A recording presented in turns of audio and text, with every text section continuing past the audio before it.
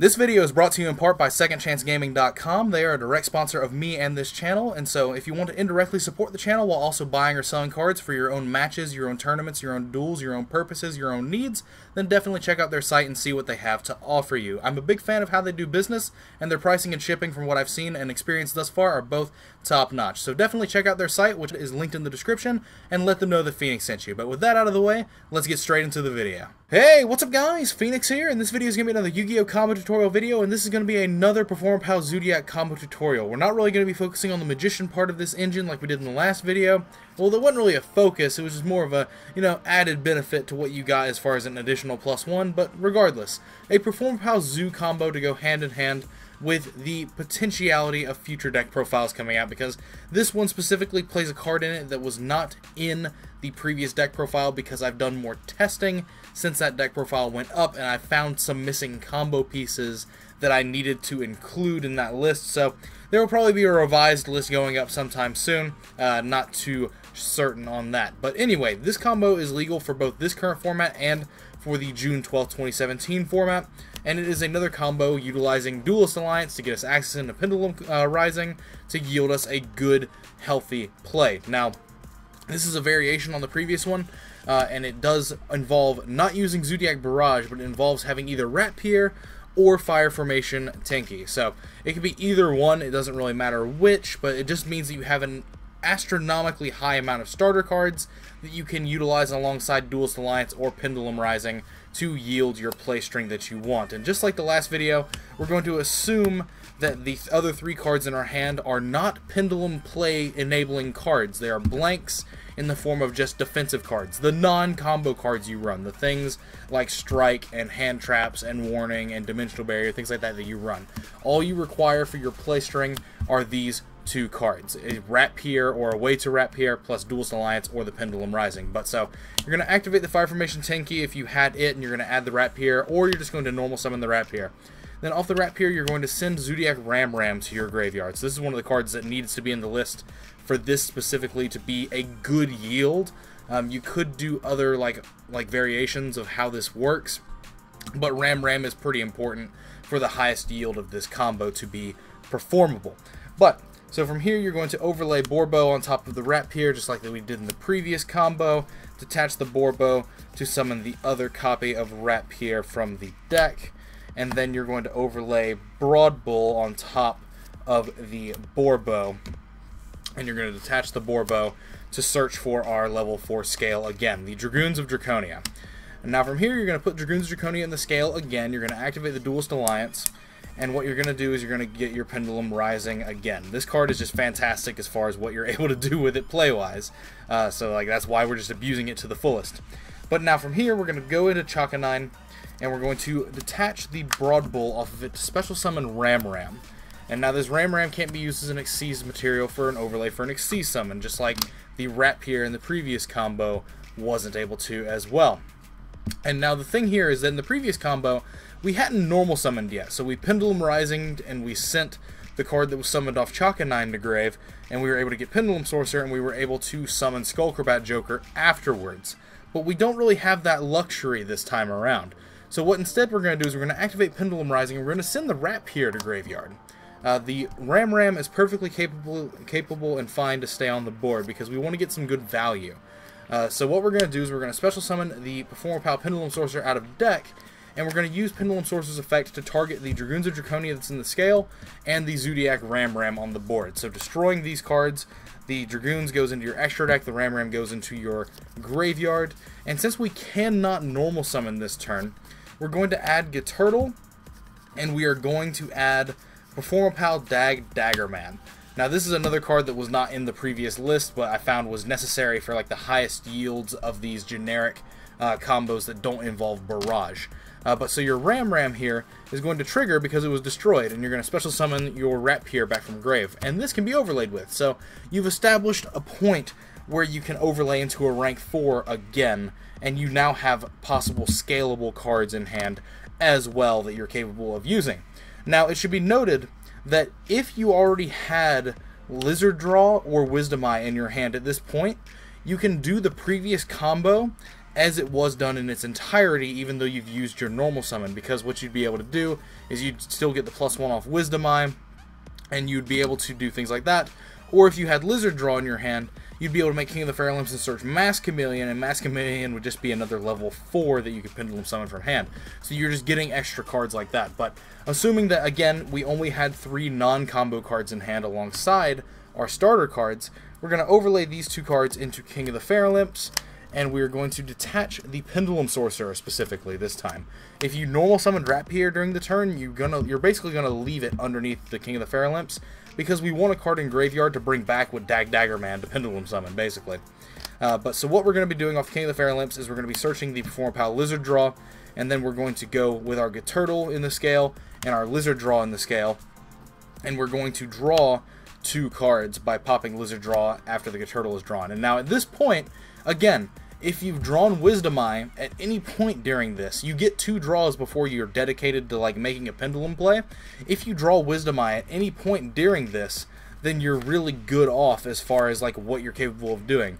And then you can also draw other cards like Barrage if you're playing more zoos in your deck, depending on what build you're playing. So you could have things like that to extend you as well in terms of plays. There's a lot of different capabilities that you have for like flexibility when this is being performed.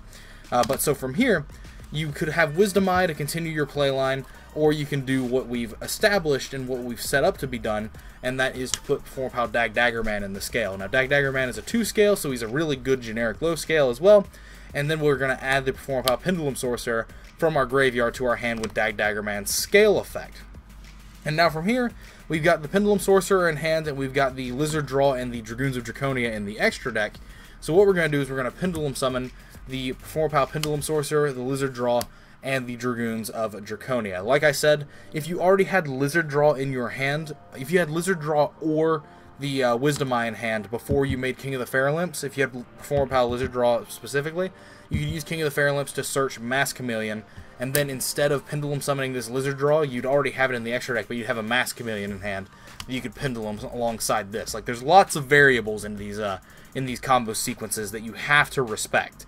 Otherwise, you're not really going to be doing too well, because if you're not capable of adapting your play line, then it's going to be a problem. But so what you've got here is you've got this Pendulum of this Lizard Draw, which may seem pointless, but it's actually got a really good field effect that we're going to exploit, because your opponent is going to want to out the Drident before they commit to anything, and that triggers the Lizard Draw. So, I mean, there's things to do there. But anyway, so what we're going to do is we're going to overlay the Dragoons of Draconia and the Pendulum Sorcerer. So Pendulum Sorcerer is being used for 2 overlay materials during this turn into Digesto Emeral. And we're going to detach the Pendulum Sorcerer, and we're going to shuffle back the Pendulum Sorcerer. You can shuffle back the Ratpier if you're so inclined, and then you could put back Broad Bull just to be a nice generic, you know, Xyz option in the near future, because of the fact that it is a generic Xyz alongside things like Shakanine. But so then you're going to draw another random card, and so that's the 3rd draw that you've yielded yourself, and then you can put Drident on top of your Shakanine, or you can go into Tiger Mortar since Ram is still in grave, and you can make your Drident harder to deal with by detaching the Tiger Mortar off the Tiger Mortar to put the Ram underneath Tiger Mortar, and that makes it untargetable by trap effects as well, because you'd be able to detach a material to negate things like that, and then you can put a Drident, and the Drident will have 2,000 defense. So it's a pretty beefy-assed Drident. It's got a thick booty, if you know what I mean.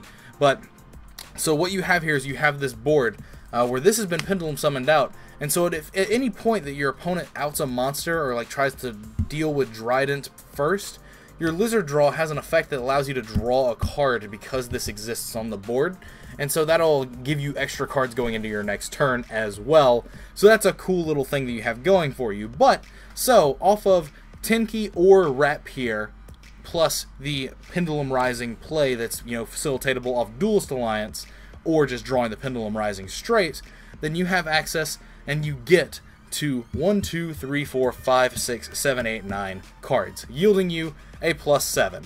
We're not counting Tenki because that's just a basic card that stays on the board and does nothing, but we are counting the scales because those do facilitate summons every turn. So those are very much real cards, whereas Tenki, not so much. But anyway, so you get 7 extra cards off of those 2. You don't get to do the Skullcrobat Joker play, and you don't get to end with 2 rank 4s. You only end with 1. But that rank 4 can either be a defensive line card like a Dweller against an applicable matchup, or it can be a Tornado Dragon in like back row heavy matchups that you're aware of, or you can make Daigusto Emeral and reset your resource pool.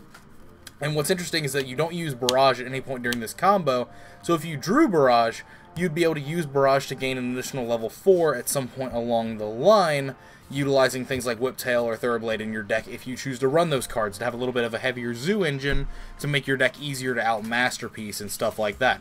But then also, like, you can also, like, you don't have any extra deck Pendulum monsters anymore, except for this when it dies, just like the previous combo.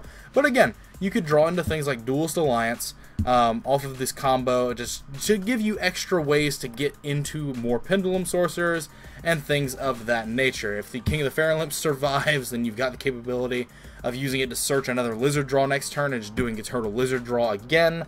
There's so many like good little interactions that this gives you, and it's so little in terms of investment required into this playline that it's just absolutely fantastic in terms of what you are yielded out of it, because of the fact that your opponent has to out your board, and you have 6 other cards in hand that you can use for defensive lines, for follow-ups, for all that sort of stuff. So I love this deck. I love these combos. I love the fact that there's still a deck that can abuse drawing with the Zodiac engine as well as this deck is, but I think this deck is basically the only one that's capable of doing this. I think every other Zoo engine is going to just be like dedicated to just building into boards rather than drawing cards, because no other deck that I can think of has access to a Eternal Lizard Draw interaction that the Zoo engine can fuel, stuff like that. But regardless, this has just been another cool little combo. This has been one of the variations of this sort of stuff, so definitely let me know what you guys think about it in the comments down below. But if you have your own cool combos for cool decks that you'd like to see me maybe look at, maybe feature on the channel and give you credit, of course, or if you'd like to see me try to improve some combos that you came up with or that you've seen and you think it can be done with less cards, then definitely email me in the email address that is linked in the description down below, and I would definitely love to take a look at it. I'm always a sucker for really, really cool and nifty combos, but limit them to like 2 or 3 card combos. If it's like a 5 card combo, like that's going to be a little bit of a stretch, but maybe we might be doing some 4 or 5 card combos, but they'd have to be super generic. It'd have to be like, this can be like 9 cards, this can be one of 9 cards, this can be one of 9 cards, stuff like that, because then we're reaching the outer realms of this isn't possible. But anyway, as always guys, thanks for watching. Let me know what your thoughts are on this combo in the comments down below. Again, as I've already said, if you have your own cool combo that you'd like to get my input on, maybe see featured on the channel, maybe get some revisions on, all that sort of nonsense, then definitely send that to the email address in the link in the description. But other than that, there's also links in the description to my Facebook if you want to like that and support the stuff and the growth and all that nonsense, or if you want to look at my personal Patreon page and consider backing me as a personal supporter. If you like the things that you see that I do on this channel, you want to help some future projects that I've got lined up come into fruition a bit faster than they would normally, and you want to support something that you like, then definitely go check out the Patreon page. Even pledging something as little as $1 a month is a huge amount into making some future things that I want to do for this channel into a reality. So definitely go check that out if you like what I do and you want to support the channel in your own special way. But anyway, that is it for this video, as I've already said. Again, thanks for watching. Again, let me know what your thoughts are in the comments down below. Thanks for your time as usual, guys, and take care. I will see you in the next video.